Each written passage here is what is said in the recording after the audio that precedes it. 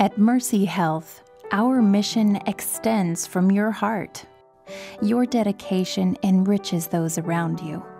You treat personally, heal expertly, care compassionately, and strive endlessly.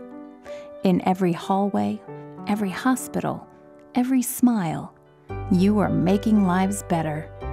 And together, this is what we were meant to do. My name is Melinda. I'm a social worker for hospice. There's these intimate moments in life when you have a child and you invite certain people into the birthing room, and not everybody gets that privilege of being in there. And there's other intimate moments throughout your life, but the two main significant ones are when you're born and when you die. To be able to be invited in, to be able to be at the bedside of such an intimate moment and to share, like just being able to hold a hand and to feel like that you've made something just slightly easier, because it is a natural process. It is something that's going to happen to each and every one of us, but it is a very intimate moment, and we are blessed to be able to be a part of those moments.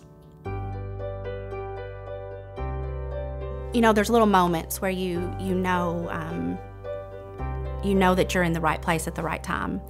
So I was a young social worker when I first came to Lourdes Hospice, and I can recall very clearly a moment, an intimate moment that I really had no business being a part of, and yet there I was, a part of it. There was a patient, and his disease process had caused him to have some increased confusion, and it was a very terrifying experience for the family. So I'm standing there with his wife. We're asking him, does he know where he is? Does he know who's who, what's what? And he has no idea who I am, though I'd been to their home multiple times. But he looks at his wife with tears in his eyes. He says, but you're in my longtime memory. And I thought, oh, wow. I was just a witness to a huge moment, and she just broke down and cried, and it was a beautiful, beautiful moment. And I just knew that that was the kind of social work that I was meant to do. And those kind of moments really bring it home.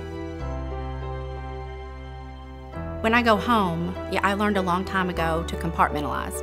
So I play this role here, and it's a very important role, I feel.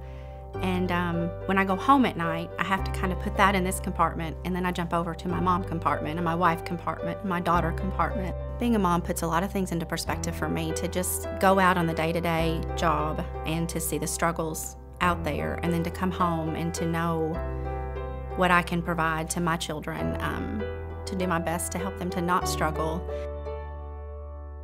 I'm in my car a lot because we cover a very large area. I do try to use that time in between visits while I'm in the car to just kind of reflect on what's ahead of me and what I need to do, and to prepare myself mentally and emotionally and spiritually to go in and to help each family that we serve. Always make it about the people that we serve, and to never forget that everyone has a story, and so do you. And, you know, each story is important. My name is Melinda, and this is what I was meant to do.